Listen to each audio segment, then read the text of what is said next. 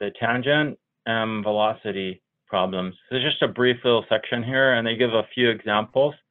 So this first one, you have a cardiac monitor is used to measure the heart rate of a patient after surgery. It compiles the number of heartbeats after 2 minutes.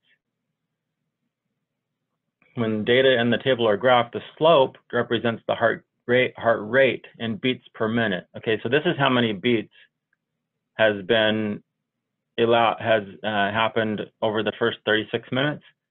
And what we want though is beats per minute, how many beats per minute. Now we could find the average by taking this and dividing it by 36, or by taking this and divided by 44. You could find the average number of beats.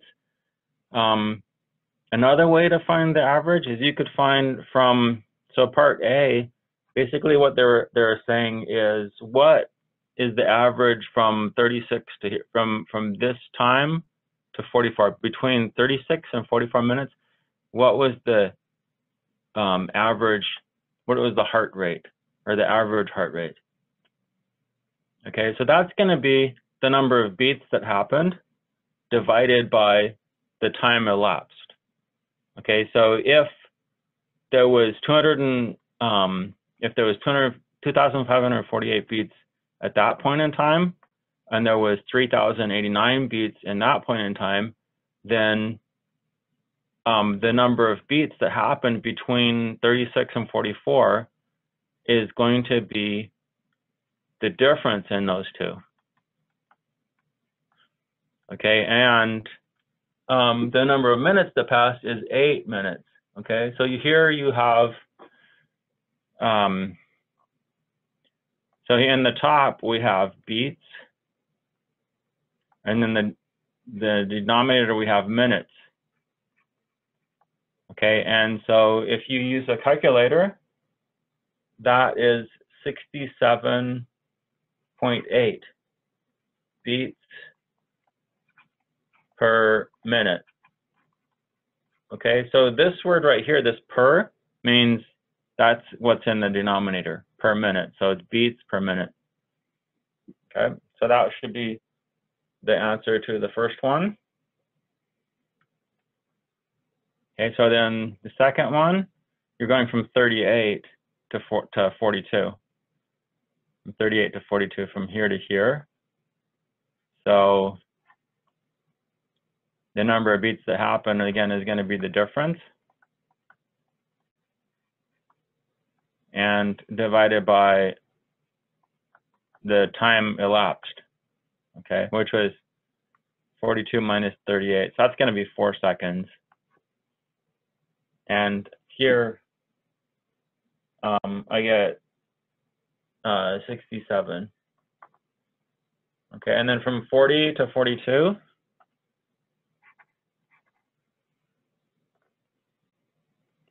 again, the number of beats is just going to be the difference divided by the time elapsed. It's also 67. And then finally, the last one from 42 to 44, so that would be from here to here. 3,089 minus 2,955 over 44 minus 42. And I also get 67 for that.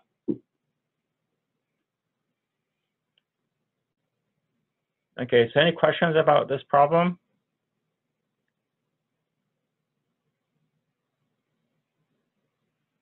I guess one thing that they want us to realize is this.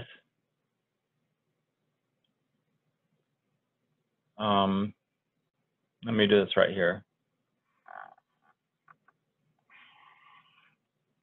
Okay, so if we put a time down here, so that's 36, 38, 40, 42, and 44.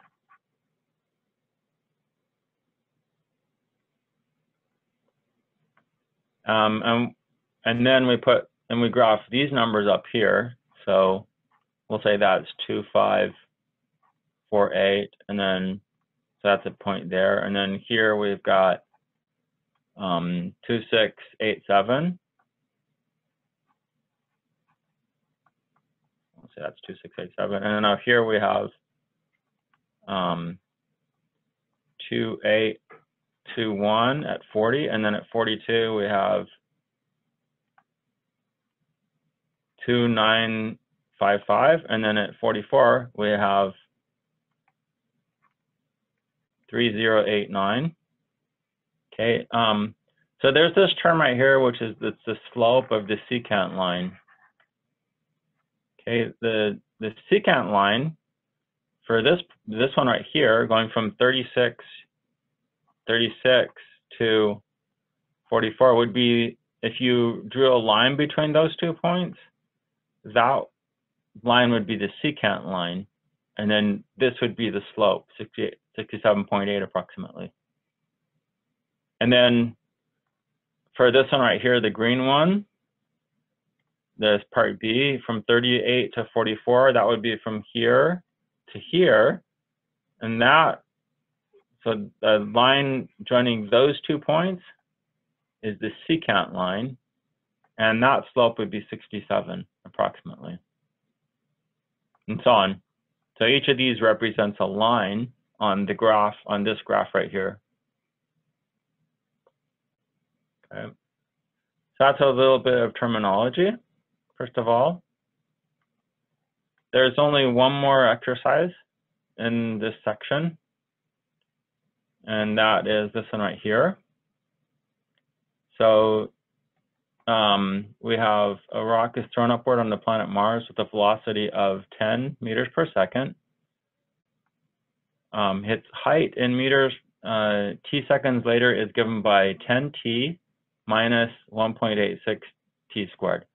Okay, so this 10 is actually makes that a 10 right there. So really, we don't need to think about this part of the problem anymore, and only just concentrate on this formula at this point. And we're supposed to find the average velocity over the given time intervals. Okay, so now each of those right there, the average velocity is given by the slope of the secant line. Okay, so this is the slope of the secant line, which is going to be given by y of t2 minus y of t1 over t2 minus t1. Okay, so that's going from 1 to 2. Okay, so it would be, in this case, we would plug in the 2 into here.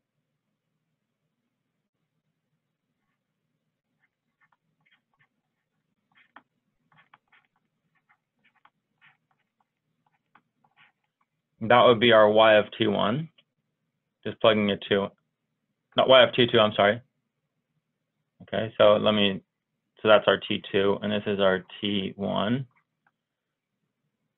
Okay, and then we would subtract, according to that formula, it would be this one right here. So 10 times 1 minus 1.86 times 1 squared. Okay, and then all that would be divided by the second value of t minus the first one. So all that. Okay, so that would be how you obtain the answer to the first part.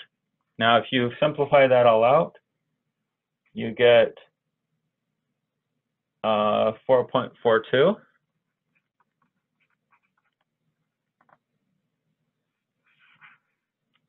Let's see, it says 2 decimal places, round to 2 decimal places. So that's what you get rounding into 2 decimal places.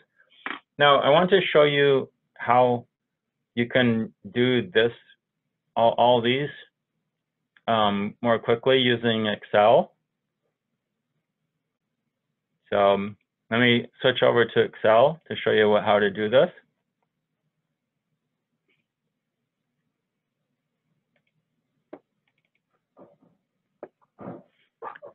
Okay, so here I have a blank Excel sheet. You guys can see this Excel sheet, right? Yeah. Yes.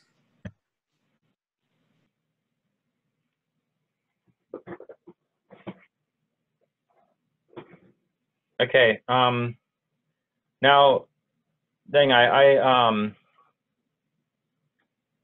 going to make a column for the time too. So notice that if you look back at, there's one thing on the problem I didn't point out, which is what kind of works very much to our advantage, is that each of these starts from 1 second. So the first one goes from 1 second to 2 seconds. The second one goes from 1 second to 1.5 seconds. So all of them start at 1 second. So the T1s are all at 1 second. Okay, so the first one goes from 1 to 2 seconds. The second one goes from 1 to 1.5, and then so on.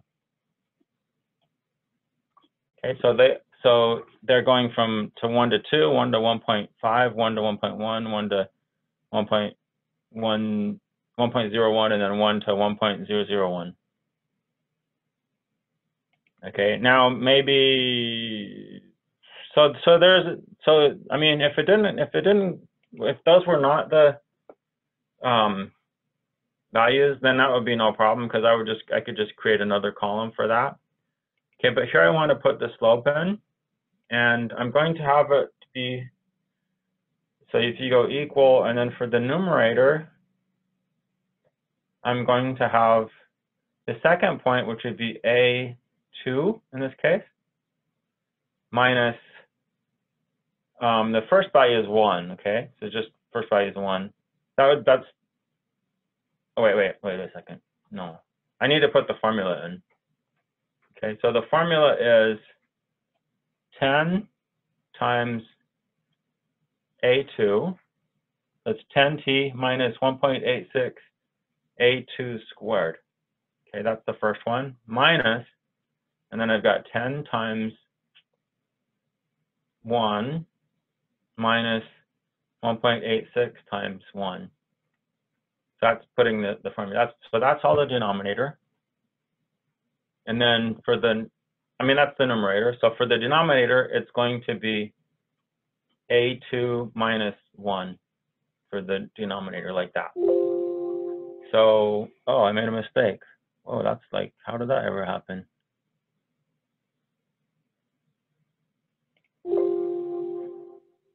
Hold on. I think I didn't put a time sign right there. Maybe that's it. Let's try that. Okay, so 4.42 is what I got. And then you can drag this down, or you can just, if you double click, it also goes down to where you have the populated cells on the left, like that.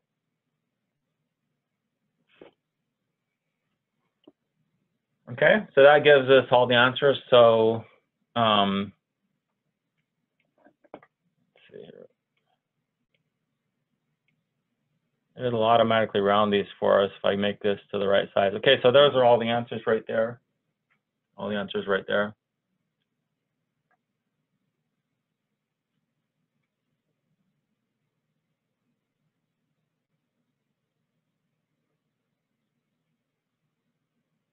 Okay. Let me go back to the. Okay, so back to the problem. So all the answers are what, 5.35, 6.09, 6.26, and 6.28. Okay, so those are all the answers. Now, if you're kind of paying attention, then this formula right here, if you look at the graph, so here you're throwing it right here at 1, right? And it's gonna be a parabola that faces down like that. This formula here, so it's a parabola, so it's like a parabola which opens downwards, because that minus sign right there. Okay, and at 1 second, you're like right there. So from 1 to 2, you're taking this secant right here, and then you're cutting it back and going from 1 to 1.5, and so on. And here, this is 1 to 1.001. That's like really, that's really close to 1. Okay, so you're taking these lines at different intervals and making this a lot smaller, and then the last one's really teeny tiny, really, like just right next to that point. You're taking those slopes right there. And part B, it says use your answer from part A to estimate the instantaneous velocity when t equals 1. So the instantaneous velocity is going to be the limit as these numbers go to 1. And this is really, really close to 1. So if you put down 6.28, then that's probably that's gonna give you the right answer. You could try 6.29, maybe that might work. I don't know, you can try. The 6.28 for sure works.